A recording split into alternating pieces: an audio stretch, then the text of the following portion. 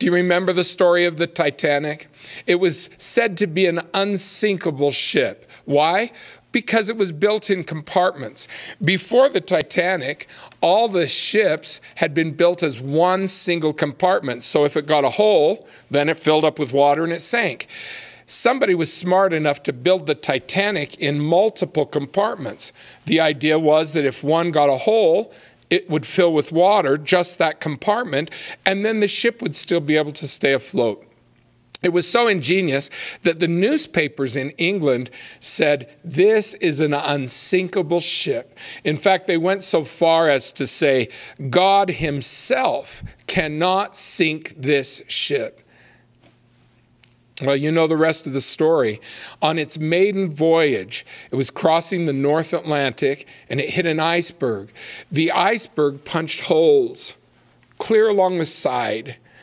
And so many compartments started filling with water, and the ship did eventually sink. The problem is, nobody thought it was going to sink. So the passengers were like a bunch of junior high kids who don't leave the building when there's a fire drill. The bell's ringing, the captain's saying, get to your lifeboats, and all the passengers were thinking he was just being overly cautious. Oh yeah, whatever, he's following his little rules that they have to follow. But we know the crew's working on it. We know things will get taken care of soon, and they'll let us just go back to our cabins.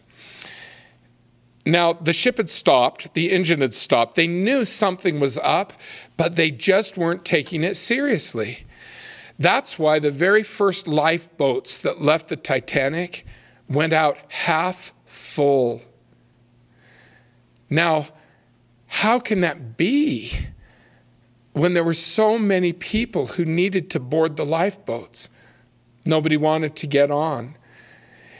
If you look at the movie, you think it just means that the crew was inexperienced and they were sending out the lifeboats prematurely. No. If you read the accounts of survivors the way I have, then you find out that they wouldn't get on.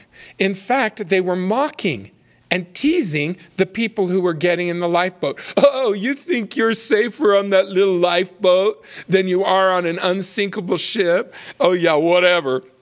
Go get in your lifeboat. See, they were making fun of the people who were boarding. There were 126 men who lived through that experience. How can that be when the rule of the day was women and children first? Well, women wouldn't get on. They didn't want to go out in the dark, cold ocean on a little lifeboat.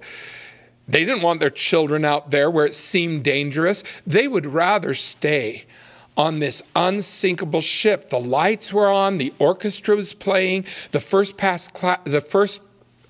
passengers were sipping champagne. What could be going wrong? So there they stood, refusing to get on the lifeboats when they had the chance. And then something happened.